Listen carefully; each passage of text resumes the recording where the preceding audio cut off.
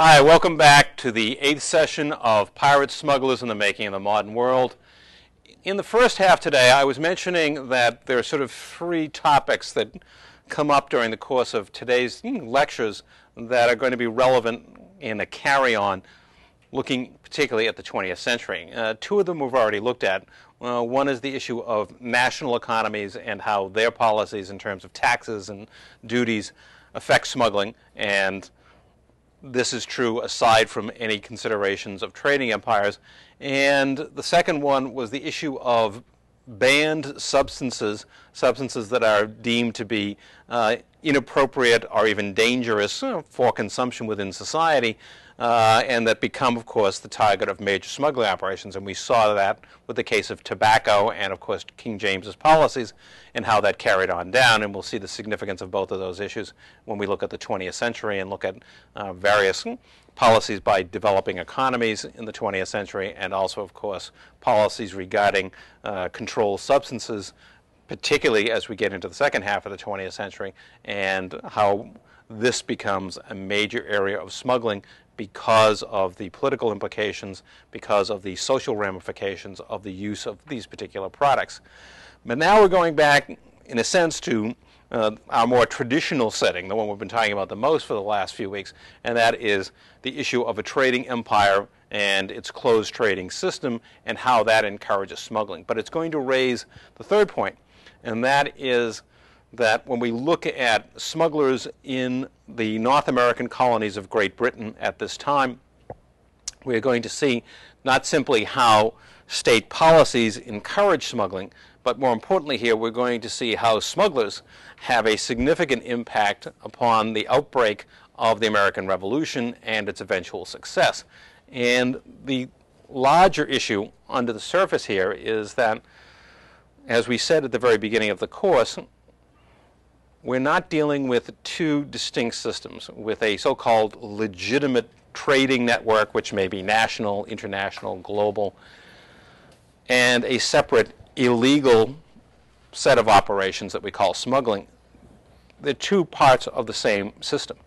And in fact, by changing policies, the so-called legitimate system can have an enormous impact upon the smugglers, can threaten their existence. And I'm not talking about increased enforcement, but rather certain policy changes can threaten the smugglers, that their very existence depends upon the enforcement of things like certain kinds of trade bans or having monopolies, etc. They would go out of existence if the legitimate system wasn't enforcing those kinds of policies. So they can actually, their existence is actually threatened by this, and they can have an enormous impact upon the so-called legitimate system when they see their interests threatened. And that's what we're going to see in the case of smugglers in Britain's North American colonies in the 18th century. Now, first of all, smuggling in the American colonies becomes significant after 1660, after really 1650 is the first date when England, as I said in the first half, starts to regulate the trade of colonies, and then particularly from 1660 on, as we all the way to the outbreak of the American Revolution, smuggling will become of increasing significance because of the Navigation Acts.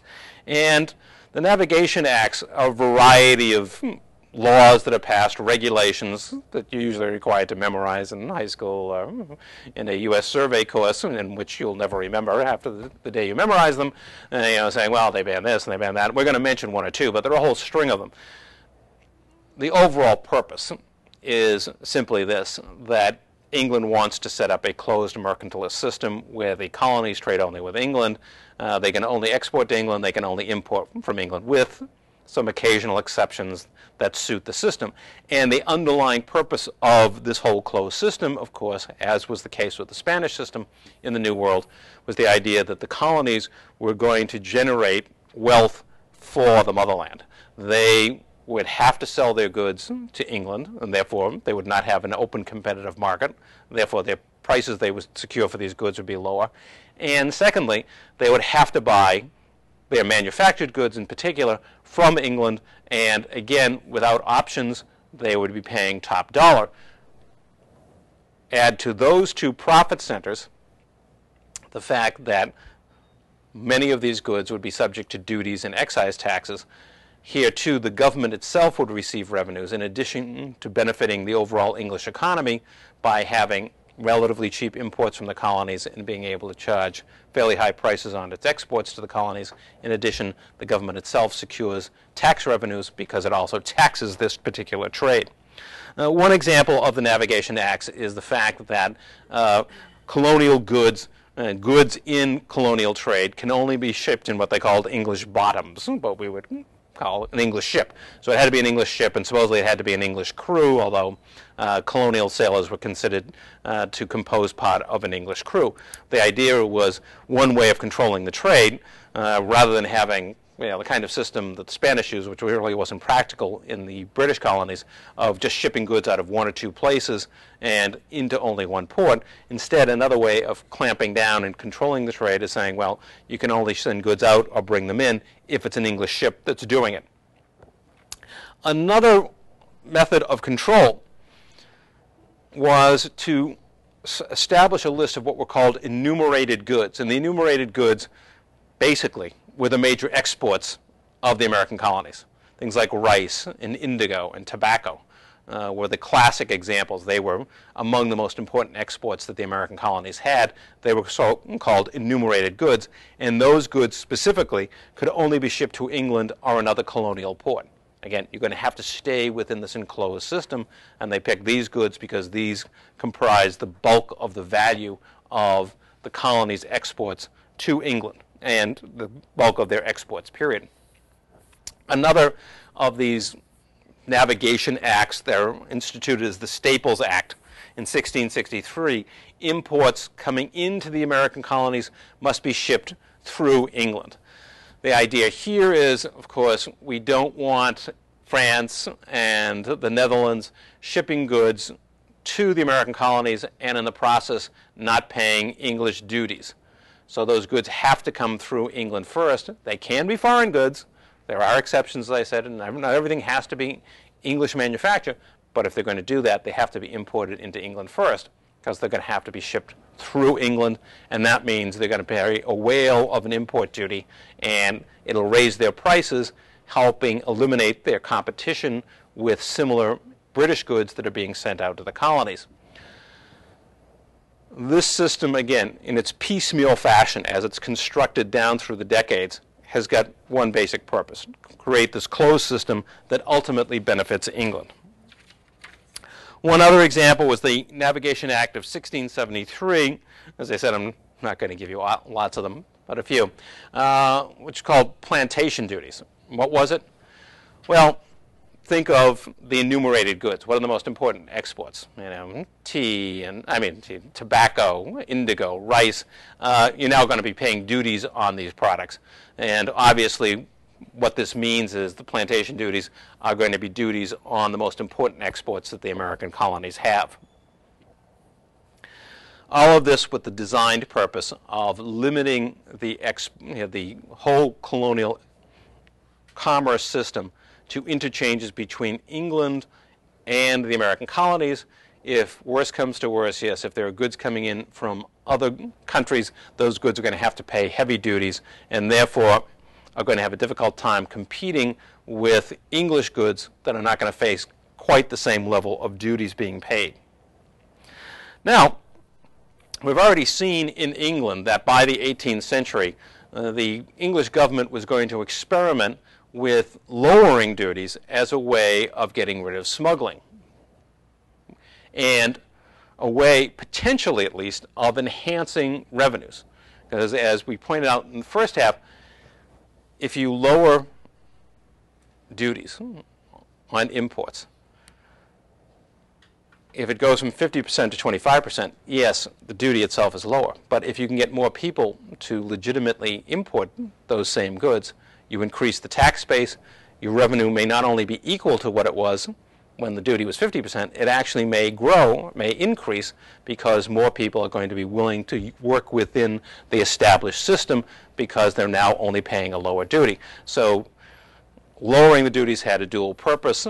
Yes, one, to decrease smuggling, but secondly, there was the potential, at least it was believed, and it would prove to be true in many cases, that you could actually cut the tax and increase the income because more people were now willing to pay a tax that was not nearly as burdensome and less willing to take the risks of smuggling. But we can see with these various restrictions that clearly the English colonies are facing a problem constantly of having goods that are coming in that are weighed down with all of these duties and expenses and therefore more expensive. And on top of that, where their source of imports is largely restricted to England, this is essentially monopoly pricing, and so they're going to pay a maximum duty. And they also know that they are not in the best position in terms of exporting goods. If there is a great demand for tobacco, etc., in France, well, they can't ship tobacco directly from the Carolinas over to France. They have to ship it through England. It has to pay these import-export duties, and that seriously impairs their commerce. And along the way is, of course, a series of inducements to smuggle. Now, smuggling was particularly a major economic activity in New England, in the northeastern states, or the northern states, colonies in North America, what became Massachusetts, Rhode Island, Connecticut, etc., and especially Boston, which was the dominant port in that region at the time. Now, part of what drives the large and widespread smuggling in Boston and in New England in general, Rhode Islanders were generally denounced as a bunch of pirates and thieves by British customs officials, so it wasn't just Boston. But what drives these people in particular is a real problem for the New England economies. These colonies had a problem in that they did not generate the kind of desirable export product that the southern colonies did. There wasn't indigo. There wasn't tobacco. Well, there was a limited amount of tobacco. And they certainly weren't growing rice. They did not have that key good that would allow them to readily generate exportable products they could send to England. Even if the colonial mercantile system was not as burdensome as it was with its restrictions on where you could buy and sell and what the duties and excise taxes were, even if that were not the case, New England already had a serious problem, and that had to do with what are we generating that England wants to buy. Complicating that particular issue was the fact that the real money to be made in trade in the colonies was in the importation of British goods, especially British manufactured goods. That's where the big money was. Yeah, you could make money shipping out indigo and tobacco, and there was certainly profit to be made, but the big killer were these high-priced consumer goods brought in from England.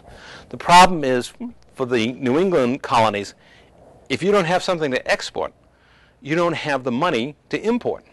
So the New England colonies have to find a way that they can generate revenues that they can use in order to buy these British imports. This is where merchants want to be. They want to be in the importing business as much as they do both import and export. This is where the big business is, but there will be no imports if there aren't exports to help pay for them. The solution for the New England colonies came in their production of lumber and the great forests that covered New England at that time, and in their fishing activities off the coast in the Atlantic, especially the capture of codfish, although at this time, cod and other such fish that you now get charged an arm and a leg for, were considered fish of inferior quality. And in fact, New England was known for the fact that they produced cheap salted fish. Didn't taste very good. But these two products, cheap fish and lumber, were in heavy demand in the Caribbean, in what the British called the West Indies. And when we talked about the rise of the freebooters and reasons why piracy was becoming less attractive to local economies, we talked about the gradual spread of sugar plantations in the Caribbean islands. And this is precisely what's happening. What were heavily forested islands like Trinidad, etc., are becoming denuded by the rapid cutting of forests across these islands, primarily to clear the land to create wide-scale, large-scale sugar plantations. As the wood is rapidly used up, for example, firing the boilers to boil the sugar, there's a need for wood to be imported, particularly to make barrels for the export of molasses, for the export of raw sugar, etc. And there is need for a cheap food product to feed the tens of thousands of slaves who are the basic workforce that keep the sugar plantations operating. So New England, it turns out, had two products that did have a considerable export demand, although it was not directly to England. It would be to the British colonies in the West Indies, Jamaica, etc. These are the places where sugar would be grown and where there would be demand for these products. In turn, the New Englanders could get molasses, which they could turn into liquor, which was great because it was a great sale product, both for domestic consumption but also for export. This is a time when we're getting into the making and drinking on a wide scale of what we call hard liquor. And we're going to get into this distilled beverages, as we like to say in the polite world. Stuff that has a kick to it, and it has a high alcohol content, something that goes beyond, more subtle fermented beverages like beers and ales and wines. Distilled liquor, that's what demon rum is all about. And we'll see the importance of this when we get to Prohibition. But this is the kind of stuff that was becoming widely popular, in which there was huge demand, not only there, but overseas. And so this would give New England an exportable product that could earn the revenues that they needed. The problem is, as with almost all kinds of trade in the British colonial system, you're going to pay taxes up the wazoo. You're going to pay excise taxes. You're going to pay duty on the molasses itself. And so one of the things that smugglers quickly focused in on was the smuggling of molasses out of the West Indies and into New England to avoid paying the duty. A lot of this occurred directly smuggling from the British colonies, but also, of course, the New Englanders were enterprising, and they would turn to, for example, the French colony in what was the island of Saint-Dominique, which is really the western part of the island, Haiti, the modern nation. They would turn to foreign colonies as well that were producing sugar, and there they could also smuggle out molasses. They weren't really particular about it. It was just usually easier to deal with the other British officials whom they sort of knew the way they behaved and how they responded.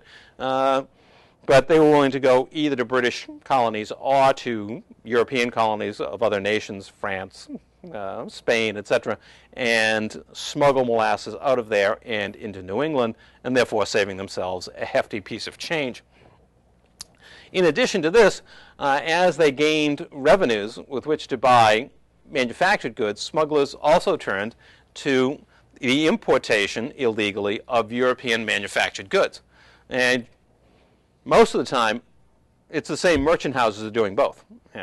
They're sending lumber and fish down to the Caribbean, smuggling molasses back. You don't bother smuggling lumber and fish. It just doesn't pay.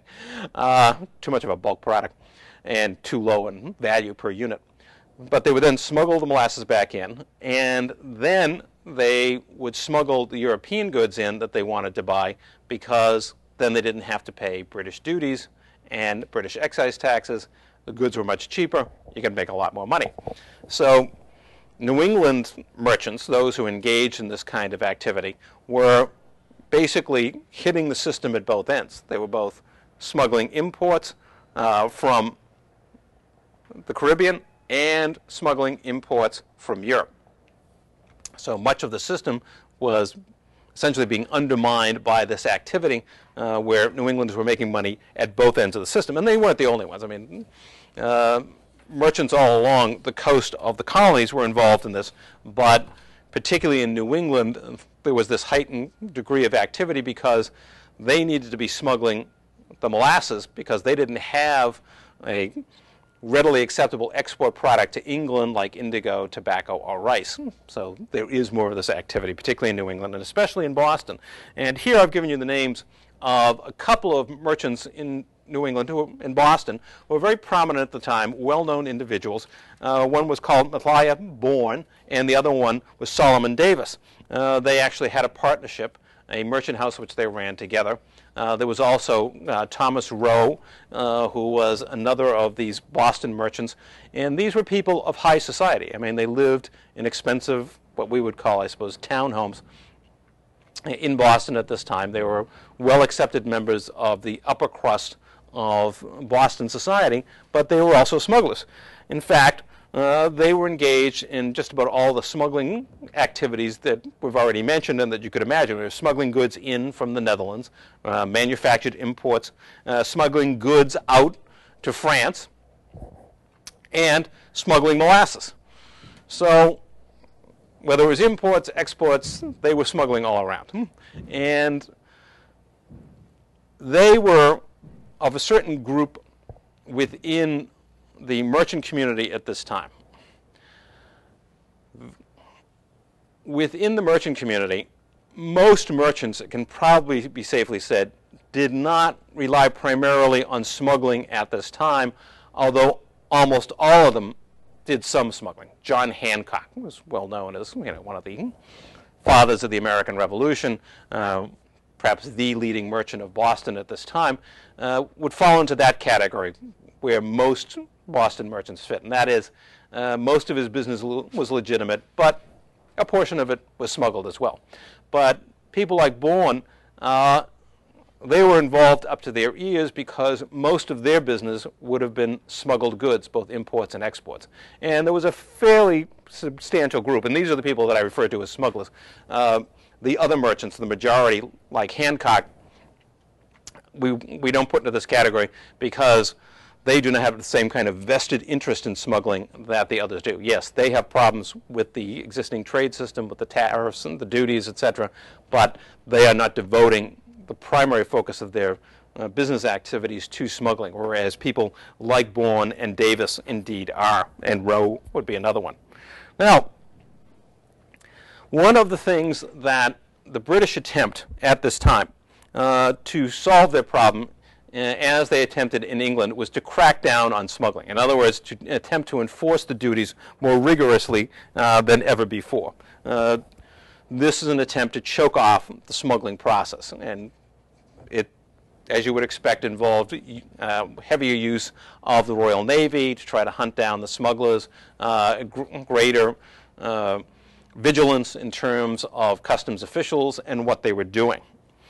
One of the people that gets caught up in this effort to more vigorously enforce customs duties is the customs collector in the port of Boston. He was a man named Benjamin Barons. Now, Barons had been a London merchant and been fairly successful in his enterprise, and along the way had accumulated a fair amount of political influence. Thanks to that political influence, he received this appointment as the customs collector in the port of Boston. Now again, this was not always attractive to people in England, but if you thought you could make a fair amount of money out of it, and Barons was always interested in making money, then you might well take on the task. And besides, if you took Boston, New York, Philadelphia, we were dealing with cities, well, certainly not on the scale of London, but reasonably comfortable urban centers. So Barons agreed to take the job. However, from the first, it was clear to the other British officials in the colony that he wasn't terribly intent on actually enforcing the customs duties. His general practice was essentially, when he found smuggled goods, was to go back to the merchant and say, you know, these must have slipped through, and we didn't pay the duty. Why don't you come over to the customs house and pay the duty now? In other words, you get a second chance every time that, okay, I realize that we've caught you smuggling, but I'm not going to seize the goods. I'm not going to impose a penalty. I'm simply going to make you pay the customs duty that you would have paid anyways. Obviously, there's not much of a threat in that. And obviously, Barons was taking something on the cuff for this because, of course, what he was doing was stopping an occasional cargo of smuggled goods, making the person go back and paying the duties, but letting them know, I'm really on your side, a little bit of money in my pocket, and you know that this will only happen occasionally, and the worst that can happen is you actually have to pay the duty that you would have paid anyways. So this kind of, we can call it even lax enforcement, came to the attention of provincial officials, colonial officials in Boston, and Barons was suspended from his job because he wasn't doing it. He appealed to the officials in London, and after a number of months of debating and battling, he was reinstated as the chief customs collector. At that point, he proceeded to go back and do just what he'd been doing before he was dismissed, and that was doing very little in the way of enforcement of the customs laws, and was dismissed a second time. In this process, in the beginning of the 1760s, New England merchants, Boston merchants, rise to the defense of barons. They begin a series of confrontations with colonial officials. They appeal to the government back in London. They publish letters in the local press denouncing colonial officials and the unfairness of this. They hold public demonstrations in favor of barons. And they engage in a bit of intimidation as well. Thomas Hutchinson, who was then serving on the Governor's Council, found his house being burned down by a particularly unruly group of protesters. So the merchants, and especially the smugglers, learned to engage in a variety of rather aggressive political tactics to defend their interests, from political gatherings to propaganda to petitioning, and if necessary, a little bit of violence on the side, just to let people know that they were serious. This really helps set the stage for the events that will follow that lead directly into the American Revolution. And in particular, it was the event that got the merchants in Boston to organize a committee to represent their interests on issues of this kind. And of course, this would naturally come to include issues of the import duties and export duties being paid. So they had a semi-permanent organization, if you will, a British or Boston Merchants Committee, which was going to start to provide an institutionalized way for them to express their concerns and their demands. And it's notable that people like Bourne and Davis and other smugglers played a very prominent role in this committee and other committees that would be established over time to address specific issues like the East India Company and the tea monopoly. As other committees were formed to address those specific issues, time and again we find the smugglers at the forefront of those committees. And indeed, one of the next issues that's going to become central to the emergence of the smugglers as a political force, and more generally the Boston merchants, is the issue of tea. We've already seen that the British East India Company has a monopoly on tea imports into England. And from there, they would bring the tea in, pay the duties, the excise taxes, and then the tea is auctioned off, and from there, those wholesalers go on to sell it to retailers, et cetera, et cetera.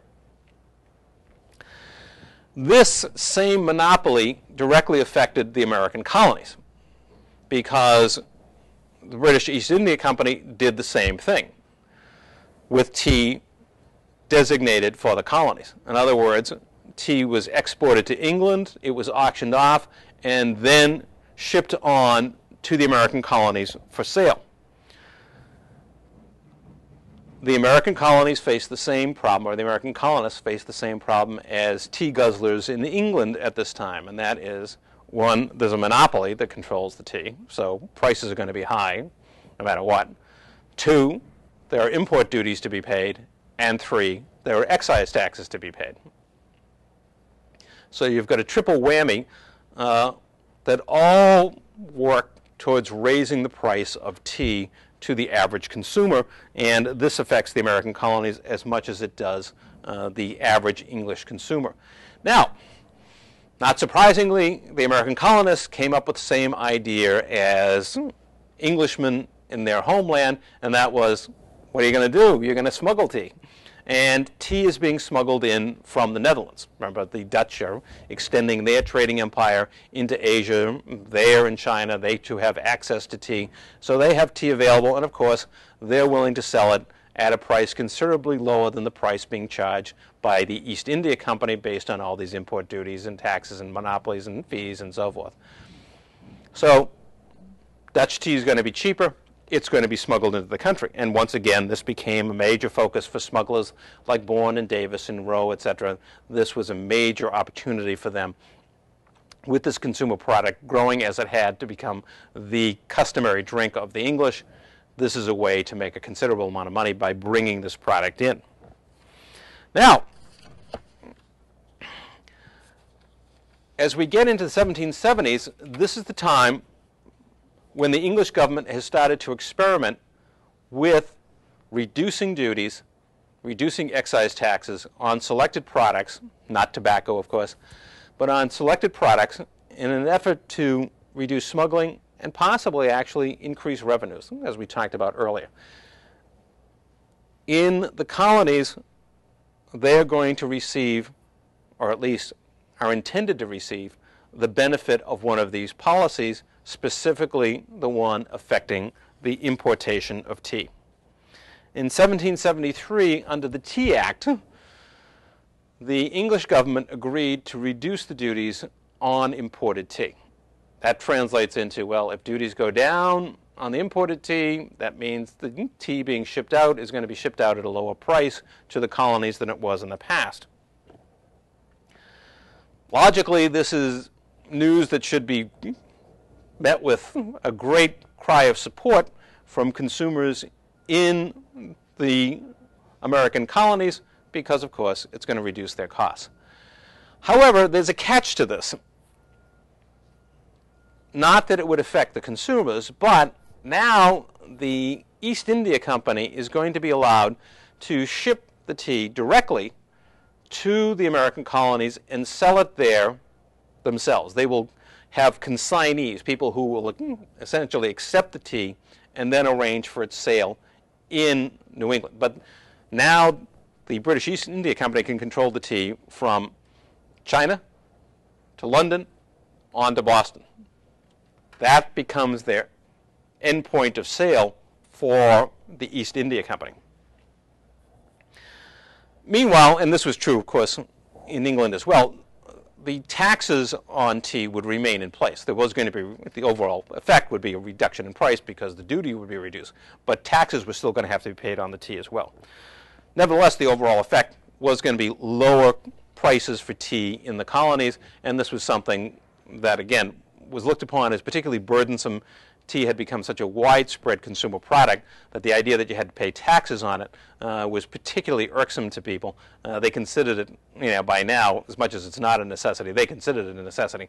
And to have to pay taxes on that, that's why you don't see generally sales taxes on most food items that you buy, because people say, hey, that's a necessity, even though everything else you buy in the same supermarket is going to be taxed. Food items usually are not, because they're things that people feel absolutely essential, and they see that kind of tax as far too burdensome. Now, while consumers might have welcomed this, and in fact, when the Tea Act is announced in the American colonies after its proclamation in May of 1773, there is no outcry against this decision. Even merchants, at least at first, are not saying much of anything, and consumers certainly, aren't unhappy with the prospect, at least, that their cost of living is going to go down, if only slightly, by this change. However, one group that's not happy with this new piece of legislation are the smugglers. People like Bourne and Davis clearly faced a serious challenge here. Clearly, one of the major purposes of this type of legislation was to eliminate smugglers. You eliminate smuggling, you eliminate smugglers, to reduce the profit margin that smugglers would enjoy by making tea less expensive.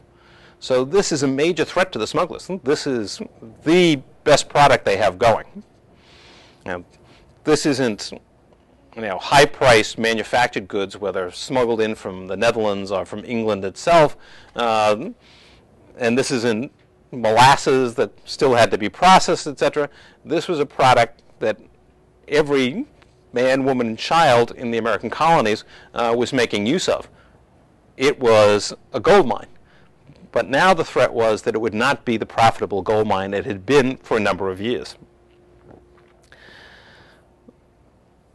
Although the merchant community didn't react at first, there is soon a response led by the smugglers. Now, the problem for the smugglers is this. How do you go out and oppose a piece of legislation that's lowering the price of a basic consumer good to the entire population? I mean, talk about losing community support. This certainly seemed a guaranteed way of doing that. And how do you go against a tax cut and say, well, it's not good for us, this is a danger or a threat? But the smugglers came up with an answer. Now, there was some legitimacy to this argument. This isn't, they didn't just invent this particular argument I'm going to mention and sell it to a gullible public. But they had to be careful on how they attacked the threat to their interests. Because go out and say, hey, look, we're smuggling this stuff, and we're going to lose a fortune if they reduce the duties, isn't going to win you a lot of friends. Instead, the attack came on the East India Company as a monopoly, and specifically on that provision in the navigation laws, or the new navigation laws, that said that the company could directly deliver the tea into the American colonies. The point that the smugglers and then other merchants began making was, what we're seeing here is a threat to the whole trading system of our colonies. Because what's going to happen is, once the East India Company can come in and start selling tea directly and use their monopolistic practices, the next thing you know, they'll expand and they'll take over the import into these colonies of every product imaginable. Pretty soon, there won't be a merchant community in the American colonies. Our economy will be controlled as never before by England and by this monopolistic company. So if you thought things were bad before, with duties and limits on where you could trade, etc., can you imagine what it'll be like when you have to deal only with the East India Company? You want to export indigo or rice, you want to import goods from England or any place else, the British East India Company will control all that. Now, that's not what the legislation said, but this is what the smugglers and the merchants in general begin to focus in on, that this is the real danger, that this is just a Trojan horse that's being put out there. Yeah, sure, they're selling you on the low price of tea that you'll see, but in the long run, how long do you think that price will remain low once this company completely controls the distribution of tea in the American colonies? So this is where they made their attack, and this was an argument that people would be sensitive to. American colonists in general resented the whole structure of the Navigation Acts, the burdens on both their exports and their imports, and the idea that the system could actually be made manifestly worse by being subjected to the control of the British East India Company was bound to spark popular unrest. And indeed, what happens next is that through their committees, the Boston merchants, merchants in New England in general, begin pressuring the consignees, the people who are to receive the tea on behalf of the British East India Company and then sell it to the retailers, to either not accept the tea or return whatever they may have. That the tea that is now sitting in the harbor will not be picked up, it will not be accepted by the consignees, it'll be turned back. And how do they do this? Well, they're threatening the consignees. The consignees aren't just some abstraction called consignees. They're merchants as well. And their business is being threatened, that other merchants will have no dealings with them. You want an extension of credit. Next time when you need a little bit of extra, you're a mid-level merchant. I'm John Hancock. My business is 5 times the size of your business. You periodically have to come to me to get credit to continue doing business. You'll never see another dime out of me. We will have nothing to do with you. We'll buy nothing from you, sell nothing to you. You'll be isolated.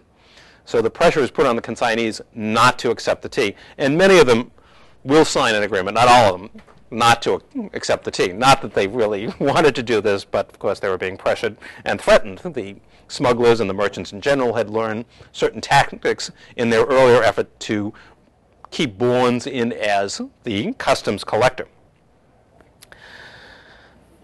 The argument now is you must return the tea. However, the new governor of Massachusetts, the same man who was on the governor's council in an earlier epoch in the fight over the customs collector who got his house burned down, Thomas Hutchinson, as the governor, he says, no, there will be no return of tea, that this is perfectly legal and legitimate. You know, these are laws of England that we're operating under. There's no reason why the tea should be returned, and therefore the process will go on. It's at that point, in December of 1773, that we have, of course, the Boston Tea Party, where 340 chests of tea being stored on ships, British ships in Boston Harbor, are thrown off the ships and into Boston Harbor and destroyed by individuals dressed up as Native Americans, Indian costume, largely to disguise their appearance, because most of these people were in fact people who had either been active participants in one of the merchants' committees or were local artisans who had worked closely on various political causes with the merchants, and they take this drastic action. This is breaking the law. This isn't, in the past, smuggling, for example, molasses smuggling, most merchants didn't consider that to really be breaking the law or to be unpatriotic, and it was just a practical matter of business that you might have to do that at least periodically to make a go of it. On the other hand, many of them did shy away from actually violating the rules prohibiting imports from other countries. Some of them actually felt that really would be unpatriotic, that it was a threat to the British economy or whatever. But up until this time, hardly any of them would have entertained the idea of actually engaging in this kind of destruction of property. I mean, after all, they were capitalists themselves. The whole idea of the sanctity of private property is central to their belief system. So to go out and not only break the law, but specifically violate certain private property rights and destroy this property clearly indicated just how far the smugglers had helped carry the merchants in terms of how far they were willing to go to challenge the British mercantile system and to try to bring it to an end. But of course, the real agenda of the smugglers is not to end the duty on tea. It's to see that this particular act is not enforced because it will reduce the duty on tea and reduce their interest. So the smugglers, as much as, yes, they join the general outcry against the monopoly of the East India Company, nevertheless, they are focused on their own particular selfish interest, which is we basically want to end this process. We want to go back to the existing system where duties will remain relatively high and our business will continue to flourish. But in the short term, what they have managed to do is stir the larger community and bring on a widespread political action that has massive implications for not only the East India Company, but for the fate of the American colonies. The response of the English government initially was to insist that Massachusetts, and specifically Boston, was going to have to pay for the destroyed tea. They were going to have to pay for those 340 chests of tea that had been destroyed. The colonists were going to have to make up for this crime. That was not really an unreasonable or extreme demand at that point. But, of course, tempers had been flaring by now. The confrontations had gone on with the consignees, with Governor Hutchinson. Now, the merchants are unwilling, as are the residents of Boston in general, to accept what was probably a reasonable punishment. Okay, we did bad, we destroyed something, now we're going to have to pay for it collectively. They refused. At that point, the British Parliament responded with the Intolerable Acts, which again, there's a long list of them, but this isn't a course on the American Revolution.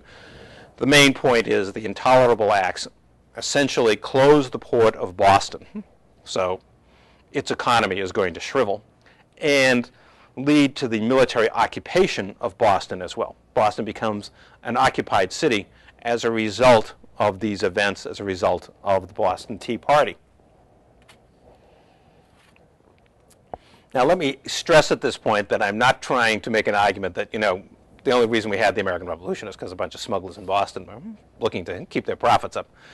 By far from it. Obviously, there are a wide array of issues, and some of these issues that were of concern to the smugglers in terms of how the mercantilist trading system worked were of general concern within the colonies themselves. What I'm trying to point out is that a significant element, a significant catalyst in bringing the revolution about had to do with this particular group of smugglers and their efforts to challenge the system, which was threatening them, not because they were getting better at enforcing the customs duties, but because they actually threatened to reduce the customs duty and therefore threaten the interests of the smugglers. So whatever their ultimate intentions, the fact is that the smugglers played a central role in the organizing of the Boston merchants and in the activities, specifically the Boston Tea Party, that led up to a sequence of events now almost inevitable that brought about the American Revolution. One thing that the Intolerable Acts do is actually consolidate activities in the colonies against British interests. Not necessarily British rule, because even now many people were not necessarily anxious to get rid of British rule. It leads to the creation of the Continental Association, which is a loose association among the colonies in October of 1774. And what the association agrees to is end trade with Britain and the British West Indies. In other words, okay, you want to cut off the trade in Boston, we're going to respond, we won't trade with England or its colonies in the Caribbean. And that was to continue until there was an end to the duties on various colonial exports like tea and sugar, and of course an end to the Intolerable Acts. So here we see, as I was just saying, that obviously there are grievances that go far beyond what Boston smugglers or Boston merchants wanted, that involve all of the colonies. But the smugglers' activity helped catalyze this whole process and help bring on this larger, albeit loose, organization among the colonies, resisting the British mercantilist system as it impacted the colonies. It is not very far down the road to April 19th, 1775, when British soldiers who are searching for weapons being hidden by Patriot organizers and for a number of Patriot leaders themselves, confront colonial militias in Lexington and Concord. First shots are fired of the American Revolution.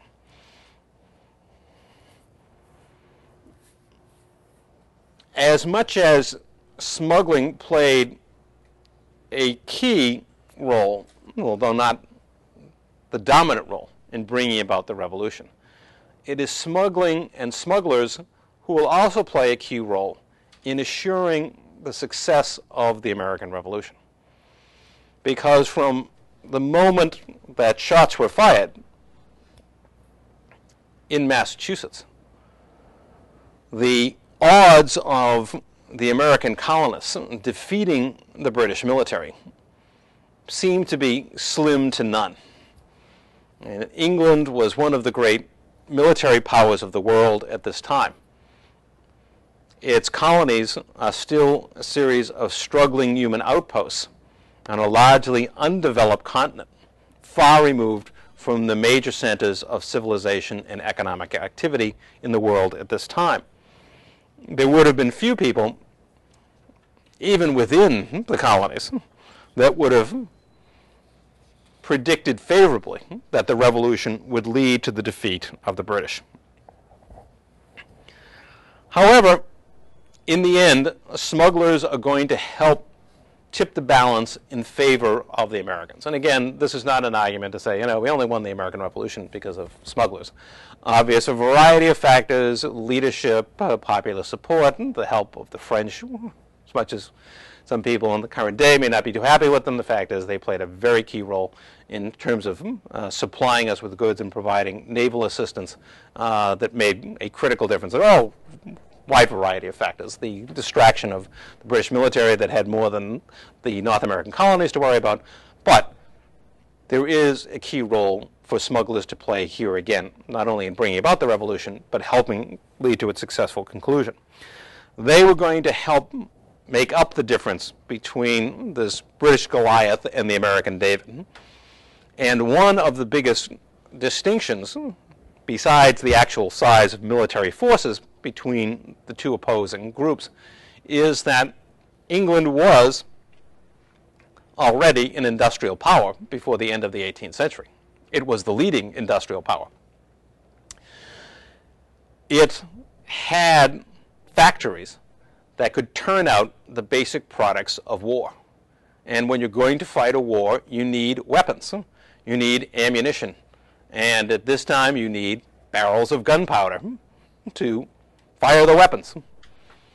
The American colonies don't have the basic industrial infrastructure that will allow them to generate any significant production. I mean, the idea that they were going to be producing muskets and balls for firing and gunpowder would have been very difficult for them to do successfully.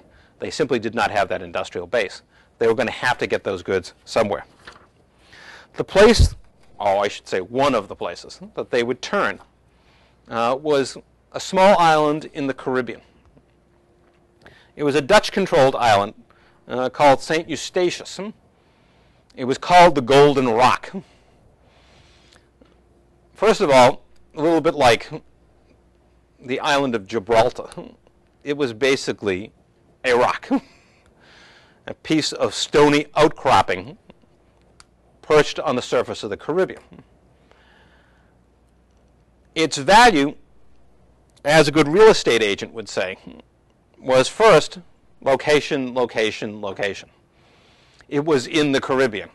It was at a point where trade routes intersected as European vessels from France, from Spain, from England, from the Netherlands, etc., brought goods into the Caribbean, brought goods into their own colonies in the Caribbean, and goods to Spain's large land-based colonies in Mesoamerica and South America. This was a key trading nexus for the Western world. But location, by that standard, there were hundreds of islands in the Caribbean that fit that description, that had, a location in this general area. The other key for St. Eustatius was that it was a free port. Now, free ports can be traced back all the way to ancient history, but there were very few of them. There were one or two in the Mediterranean, for example. Their sort of early modern flourishing can be traced back to Hamburg, Germany, the port city of Hamburg in Germany. And what a free port is, in simple terms, is a place where you can bring goods in and not pay an import duty, take them out again and not pay an export duty. It's free.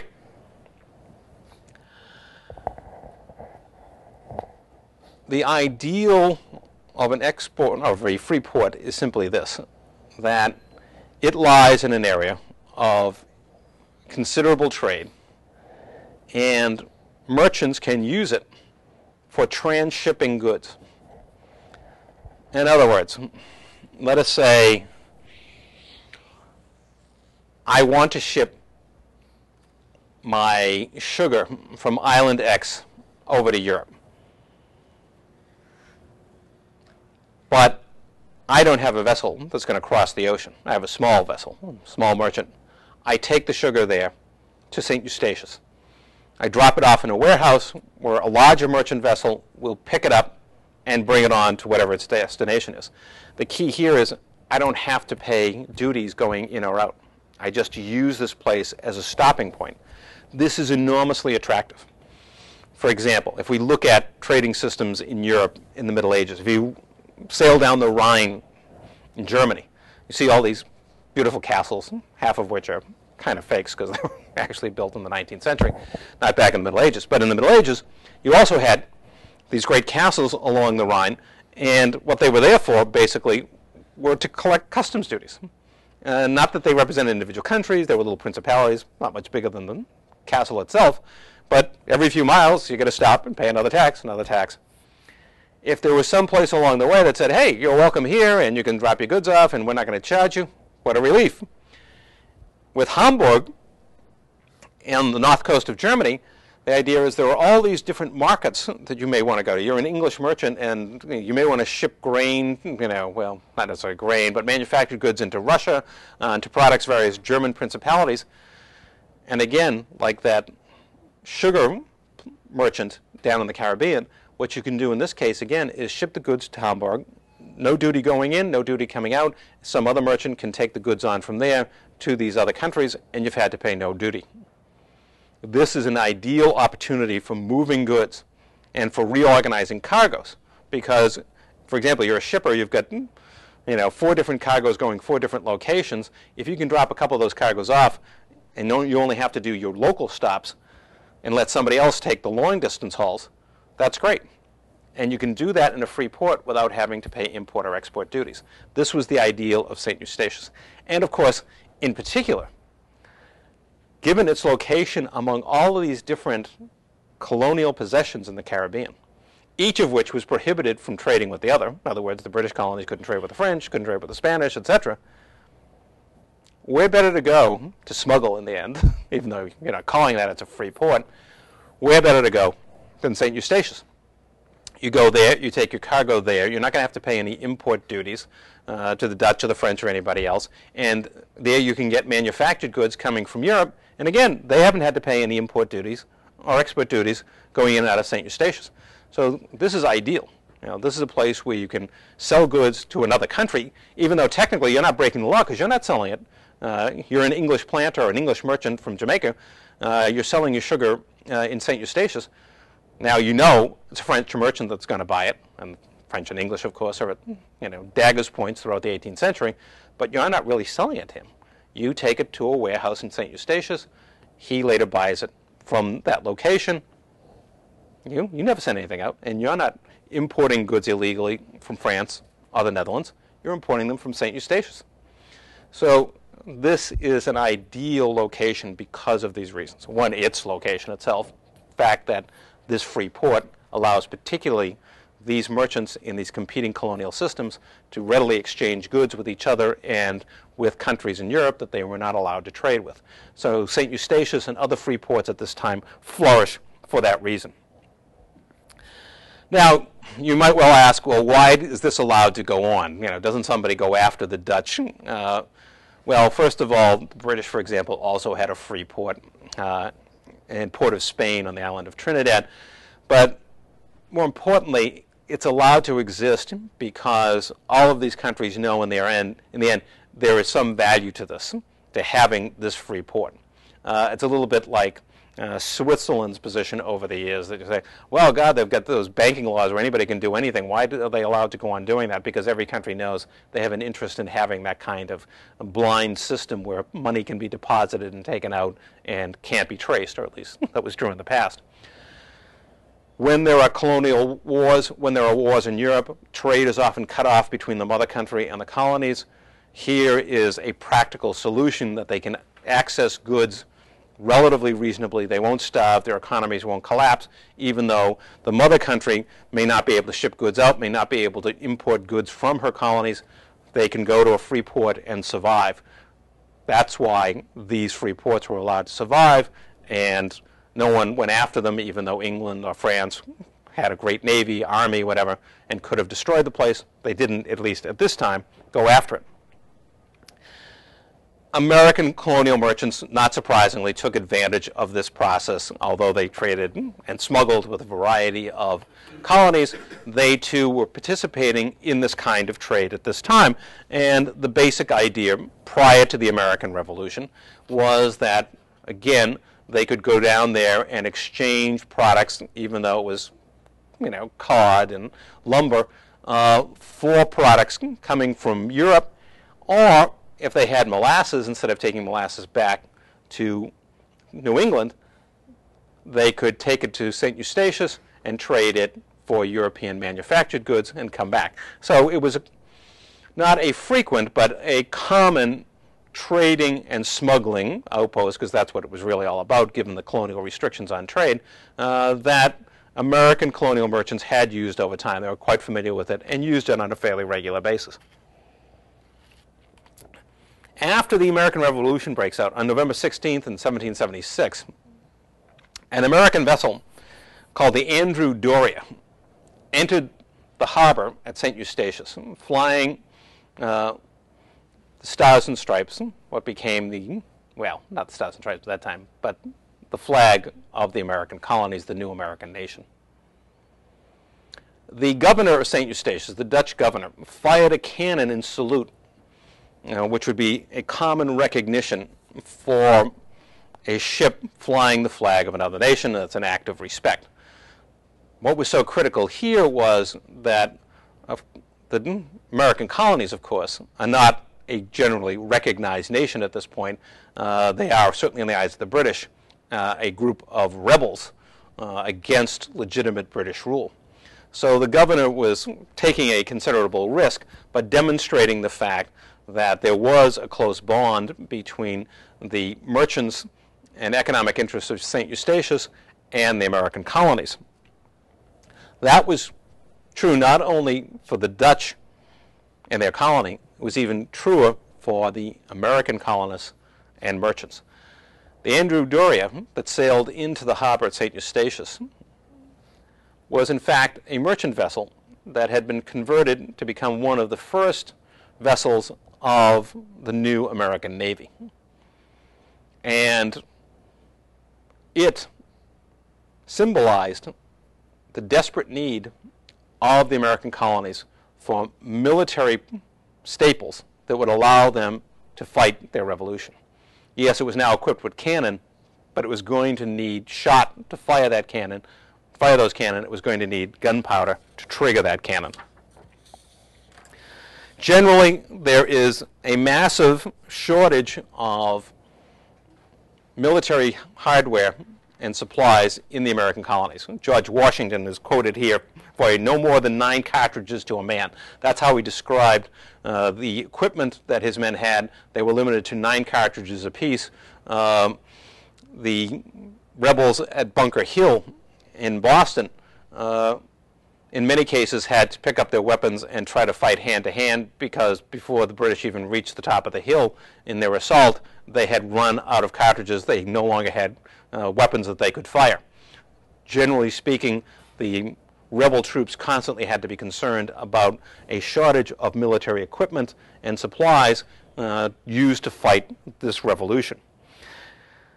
To deal with its early concerns about the American colonies and the possibilities of revolution, the British had banned warlike materials. They had declared warlike materials to be contraband. In other words, you couldn't bring gunpowder and other such products into the American colonies anymore as of 1774 because the British knew that this would be a key element in any rebellion against them. This would be, in fact, the Achilles heel of the American colonial revolution was its lack of sufficient military supplies. From the outset, the American colonists are going to look to St. Eustatius as a key area for gaining these supplies that they need. And specifically, they're engaged in a new kind of smuggling. You know, from the old days, it was bring down tobacco, indigo, whatever, and molasses, perhaps, that you had gotten from British colonies, and trade it for, you know, manufactured goods, frying pans, glass, whatever, from Europe. Now, yes, you're bringing those same colonial goods, but now you're trading them for military stores, for the gunpowder, the weapons that you need to fight the revolution. The supplies coming in this manner are critical to the survival of the American revolutionary forces early in their battle against the British. One British official is quoted as saying, "The Americans would have had to abandon their revolution if they had not been aided by Dutch greed."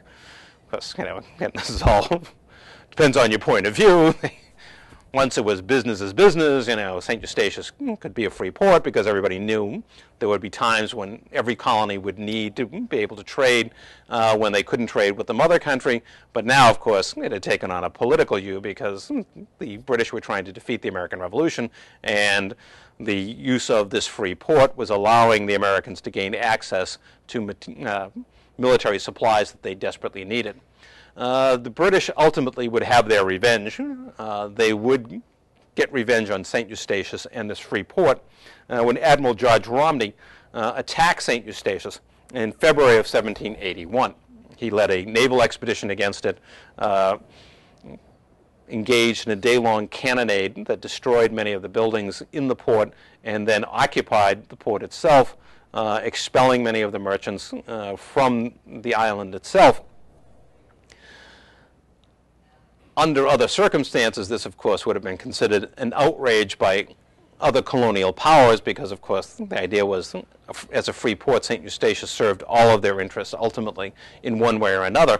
But, of course, the British would justify it on the grounds that this island had been used to undermine their rule in their North American colonies.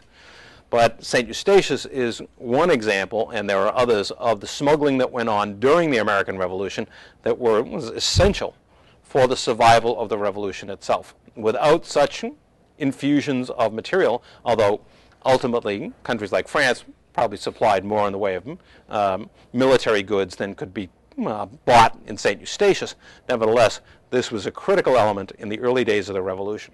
So smugglers not only helped bring on the American Revolution, they also provide an important service in helping to see the revolution succeed. Needless to say, they were also making a buck while they were doing this. Putting all of this together, looking at smuggling in England and its colonies roughly from the 1500s through the 1700s, we've seen, again, some of the sort of traditional sources of smuggling. Monopolies and trading empires. We see with England and its relationship with its North American colonies these highly restrictive navigation acts. You can only ship in English vessels. You have to pay duties. You can't import goods into the colonies without those goods going through England, so forth and so on. A classic trading empire. Not quite as restrictive as the one that Spain created with her colonies, somewhat more flexible, but nevertheless, a trading empire nonetheless. And this, of course, became a major encouragement to smuggling in the American colonies. But we've also seen the monopolistic system of the East India Company and how that encouraged smuggling both in England and in the colonies because, of course, you already have duties and taxes. Add to that a monopolistic source of the product, especially tea, of course, and now you have three different sources of spiking prices for imported goods that naturally encourage smuggling because of the huge price differentials that they create. But at the same time, in looking specifically at England in the first half today, we saw that it isn't just the matter of creating a trading empire or establishing a monopoly that leads to smuggling. As we will see, well, piracy and certainly smuggling both, by the 1720s, piracy had largely been eliminated in much of the world. And then smuggling is going to fade. It was already decreasing rapidly in England by the 1830s and will continue that trend in much of the world throughout the 19th century. That, well, that and the British East India Company and the Dutch India Company, these monopolies, will disappear along the way as well. That these two obvious sources of smuggling that we've looked at throughout this chronological period, well, they will disappear. We won't have trading empires of this sort, certainly not by the middle of the 20th century. We won't have monopolies, certainly not of this type anymore, in international trade. Nevertheless, smuggling will go on, and it will go on to no small degree due to the factors that we just looked at in England, and that is nation states and their decisions about taxation policies and import and export duties. Those decisions, as much as any larger trading empire or any monopoly, are enough by themselves to trigger widespread smuggling. And this is going to be true in the second half of the 20th century as much as it was true in the second half of the 18th century. So England is an important example to look at, to project on into the next several centuries as we look at the disappearance of two major motivating factors for smuggling, and yet see it persist and even explode in the 20th century. We need to look at nation states' policies towards their own economies and towards the larger international economy. Another factor that we've examined before, and certainly the case of England reinforces, is the fact that early modern bureaucracies weren't very efficient. People were political appointees, pay was low or non-existent, and both of those factors meant you did not have people who had a great deal of devotion to the idea of enforcing duties and taxes, etc., and people who, in fact, had a very large vested interest in taking bribes in order not to have to collect those duties. There's also this factor of accepting reality. In other words, as with the trading empires, so too with the national economy.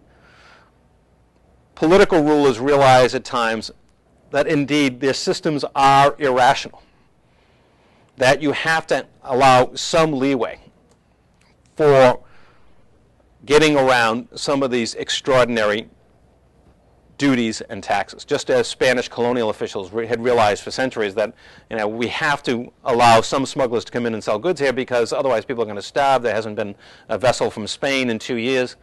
We have to sell somebody our goods, and there hasn't been, again, a vessel from Spain in 2 years. So we accept some smuggling. So too, British officials accepted the limitations that, well, we can't really hope to enforce across the board these extraordinarily high duties. And more importantly even was the fact that we have to accept the political reality that merchants are powerful individuals. They are important to the government. Their trade generates what we do get from the duties. And more importantly, the merchants are there for emergency loans to the government, and they're there to provide their ships in times of warfare. We don't want to alienate the merchants entirely, so we're going to let a lot of this ride. Another factor that we just looked at, but again will become important in the 20th century in particular, are free ports. There are not many free ports in the 18th century. St. Eustatius was one, Port of Spain and Trinidad was another, Gibraltar became a free port, but they're not widespread, and they wouldn't be until the second half of the 20th century. Then we're going to see an explosion in these free ports, and we'll see the diversity of activities they take on besides simply allowing goods to be sort of shipped in and out without duties. Free ports play a significant role in this particular story of the American Revolution, but as we will see, they'll play an even larger role in the second half of the 20th century in terms of the process of smuggling. And we'll see why that happens, but we see in St. Eustatius an early example of how free ports can be used for smuggling activities and how valuable they can be for that purpose. Another factor that we've seen affecting smuggling is the question of consumer goods and community sentiment. And this is important to consider for the future as well. Here we're talking about goods that are consumed across the community when we talk about England and things like tobacco and tea. And when we're talking about silks, silver and gold from Spain, from the New World, silks from India, etc., and even in many cases spices, the more expensive spices, and that was true of most of the spices coming from Asia. These are goods that most people simply can't afford, have nothing to do with. But we're now getting to an age in the 18th century where things like tea, tobacco, everyone's consuming them. So if duties are high, if taxes are high, you're not just annoying the elite, you're not just annoying merchants, you're annoying the entire community. And when you do that, you're going to have to pay a political price. It's going to make it difficult to enforce economic policies that are causing high prices in consumer goods. We're going to see that is very much the same case in the second half of the 20th century, and when state systems impose duties and economic policies that raise the price of imported consumer goods to extraordinary levels, they are going to have to accept some of the same realities as the English government did in the 18th century. Finally, some of the effects of smuggling as seen in these cases today. Again, smuggling for trading empires, it was true of England as it was true for Spain, Portugal, is a necessary evil. Economists would say that trading empires have built into them certain economic irrationalities. It's economically irrational to have a closed system which you cannot function effectively in. In other words, yes, it's fine that England may have a monopoly on trade with the American colonies, but if it cannot supply goods sufficient to meet those colonies' needs, if it cannot supply goods at prices that are reasonable, that are affordable, if it cannot create a system where producers have a reasonable expectation of profit for their export goods, then you've got an irrational system. Smuggling helps counteract those irrationalities. It helps make up for them.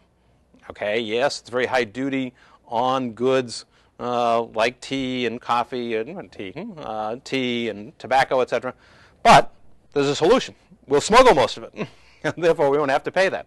So the system can maintain that irrationality that's important for its overall existence, and that is claiming this monopoly control, but we can still survive within it. So smuggling is important to the survival of these systems. It is the necessary evil that makes these systems continue to function. At the same time, it's important to remember that the example that I gave you with the American Revolution and the Boston smugglers points to another reality, and that is that this is a single system. To look at legitimate British trade and then say, well, over here we have this other thing that we call the smuggling community, the smuggling underground, whatever you want. Now the two exist together. As we just saw and have seen in past cases, the system that creates these monopolies, these high duties, these closed trading systems, it depends upon the smugglers to ease the irrationalities so the system doesn't collapse. By the same token, the smugglers depend on the fact that you have created monopolies, that you have created high duties and taxes in order to make a living. Their business depends upon that set of facts. If there are no monopolies, if there are no high duties, if there are no restrictions on trading certain goods, there's no reason to smuggle. Now, for most merchants who may smuggle on a part-time basis, that's welcome news that you're going to lower the duties, get rid of the monopolies. But for that group who are devoted primarily to smuggling, that's disastrous news. That's why the Boston smugglers wanted to go after the East India Company. They feared the lowering of duties would in fact destroy an important part of their smuggling business. The two sides are inextricably linked. They can't have one without the other. That's why the Boston smugglers are so upset, because the British Empire isn't playing its proper role. It's lowering duties. It's making things cheaper. You're not supposed to do that. We can't survive that way. We're looking at a single system. One part makes the other part possible. One part makes the other part viable. Ultimately, in this experience, England will begin to move towards free trade, as will other countries. They will discover that indeed the best way to stop smuggling is to lower the duties. And we will see that next week, particularly in the 19th and in the middle of the 20th century. And finally today, we've seen a somewhat distinctive case that smugglers aren't just smugglers. They aren't just responding to high duties and tariffs. They can actually have considerable impact upon the world in a very real and political way, as in the American Revolution.